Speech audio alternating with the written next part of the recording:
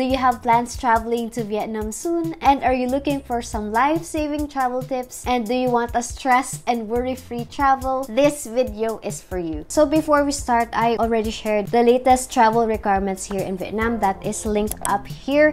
I invite you to watch that before proceeding to this video. I also shared some useful apps that you can use while you're staying in Vietnam. These two videos can help you, and yeah, without further ado, let's jump right into it. First things first, when and where to visit Vietnam. There are three major points where you can visit. It is in Hanoi, the northern part, Ho Chi Minh City, which is in the south part, and lastly is the central part, which is in Da Nang City. So firstly, this is Hanoi, the capital city. If you're into historical vibes, Hanoi is the place to be. I also made a video for Hanoi if you're up for that. So the closest tourist places in Hanoi is Halong Bay, Sapa, Ninh Bi. Best time to visit Hanoi is in springtime, March to April, and in autumn, which is September to December. And as a tip, North Vietnam has 4 seasons. There is a winter season in the northern part of Vietnam.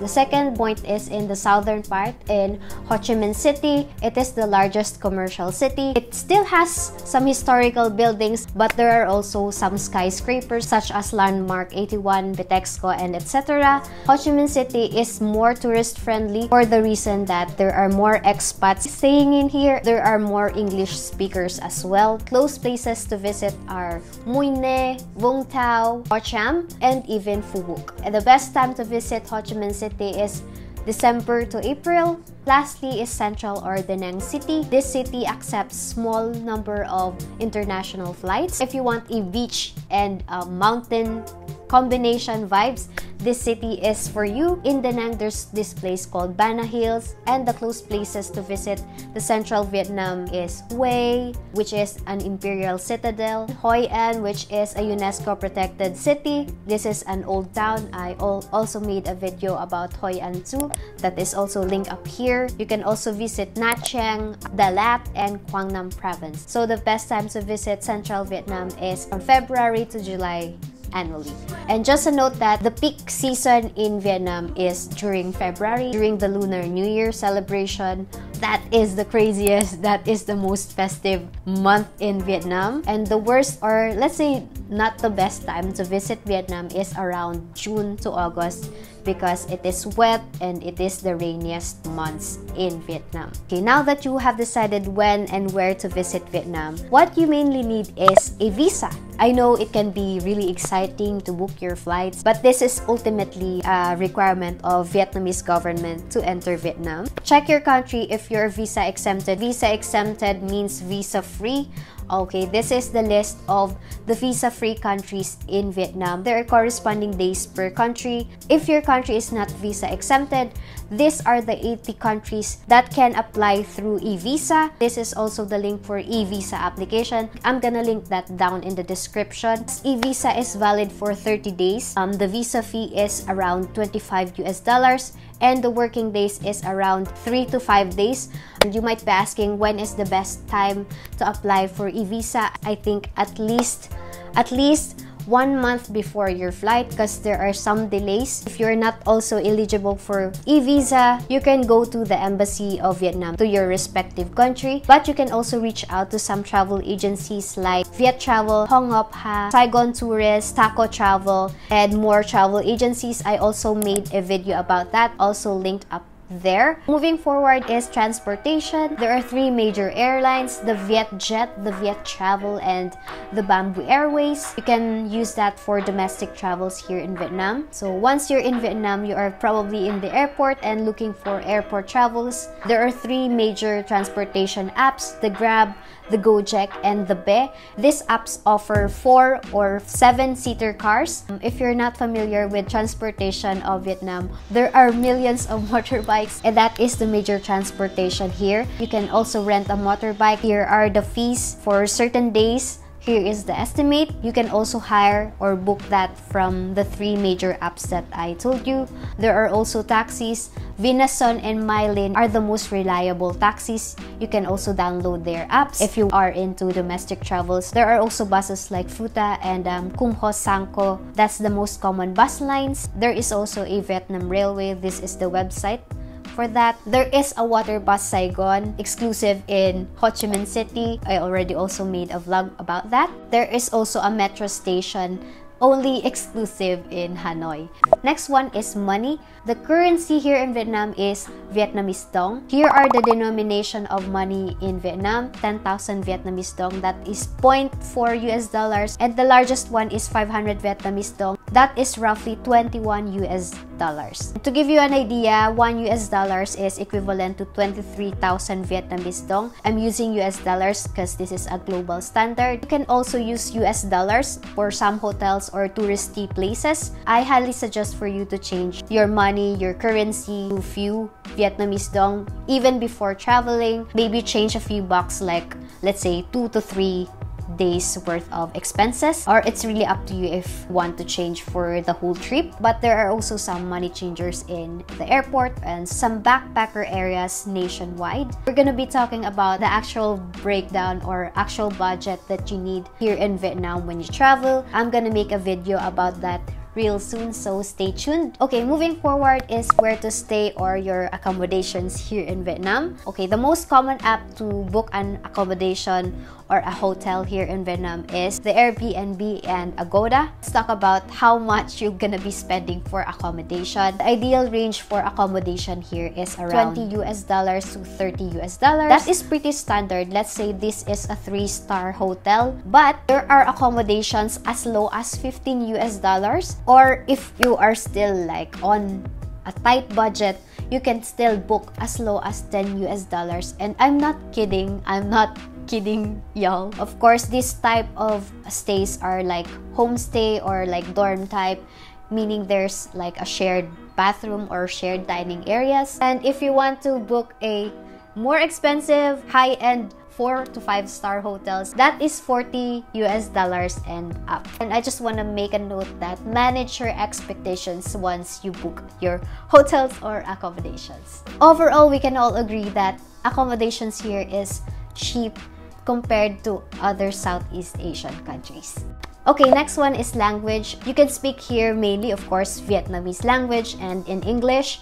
There are different accents for Vietnamese, like there is an accent for North, Central, and South accents. But here are some helpful phrases that you can use. Come on or thank you. Xin lỗi or sorry. Ting that is for bill out. Bao nhiêu is how much. And I'm really sure I'm not saying that properly, but that will most likely help you and light up some mood of Vietnamese people once you try to speak their local language. I'm really sorry for my pronunciation.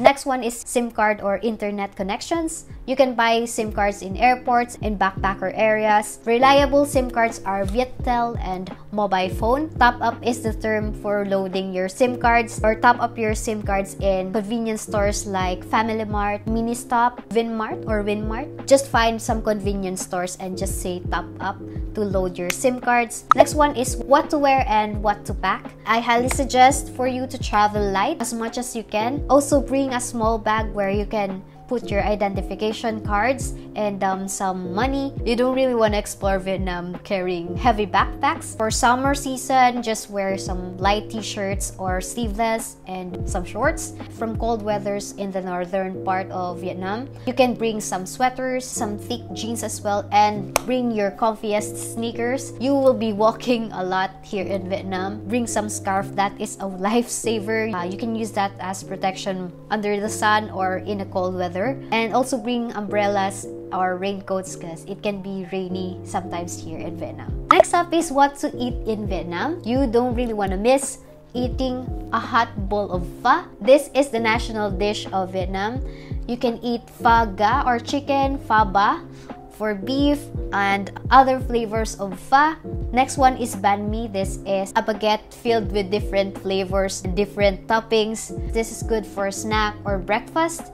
And lastly is the Vietnamese coffee. Vietnam is the second largest exporter of coffee. Try their egg coffee, their coconut coffee. You can try that in major cafes like the Highlands, the Kong Cafe, Phuc Long. That's like the major cafes here in Vietnam. You will not have any problems looking for Vietnamese coffee. It's like everywhere. There are also some street food that you can try, like Vietnamese pizza, banh chang nung, sticky rice or soy, some skewers, and there's a lot more. I made a street food video in Dalat. I also made eating Vietnamese food in 7 days. You might want to check that out to give you some idea about Vietnamese food. Next one is what to do in Vietnam. You might want to start with the hop on hop off bus. I tried both in Hanoi and in Ho Chi Minh. That is 150 Vietnamese dong, good for an hour. You can also visit some museums, some art and historical museums. Here I visited the Vietnam War Remnants Museum. There are opera houses.